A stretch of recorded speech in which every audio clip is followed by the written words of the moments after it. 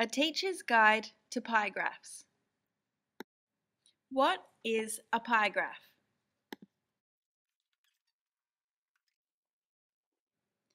Is it a graph of pies? No! Is it pie graffiti? Definitely not! A pie graph is a pictorial representation to show parts of a whole. It is a circular chart divided into sectors illustrating numerical proportions. These sectors, or pie slices, show relative sizes of data. But first, some common misconceptions. Pie graphs are best for organising categorical data, such as surveys, as it shows parts of a whole and not changes over time. Take Lisa for example. Could we use a pie chart to track Lisa's changes in math test results over time? No! It is important that teachers give students the knowledge of understanding the purposes and uses of the different types of graphs so they can make the correct graphical choice when representing data. Let's use the example of Lisa and her friends to graph categorical data. What colour sprinkles should they use to ice the cake? 2 people want pink, 1 person wants green, 1 person wants white, and 2 people want rainbow. It's important to cater for a diverse range of students when teaching about pie graphs. We'll use an actual cake, which is kind of like an edible pie graph, as a concrete example for beginners. At this level, students will need to understand the importance of equal parts of a whole. There were 6 responses to the data, so we'll need 6 equal groups. 2 students selected rainbow sprinkles.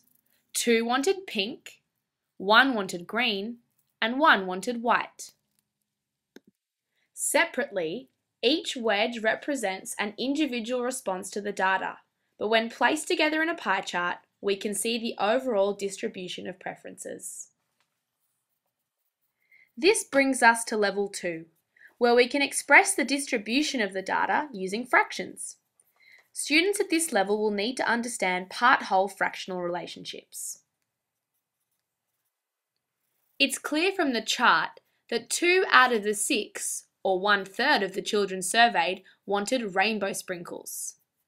1 out of 6 students preferred white, 1/6 preferred green, and 1/3 wanted pink sprinkles. But what if dividing the pie chart into 6 equal parts wasn't so easy? This brings us to level 3. If we understand that 1 revolution, that is, the angle sum of a circle, is 360 degrees, we can use our fractional understanding from level 2 to construct each sector of the chart. 1/3 of 360 can be calculated as 120 degrees. So the rainbow sector of the pie chart should have an angle of 120. Similarly, 1/6 of 360 will create a 60-degree angle for the green sector of the graph. This strategy is great for extending students when large quantities of data are collected.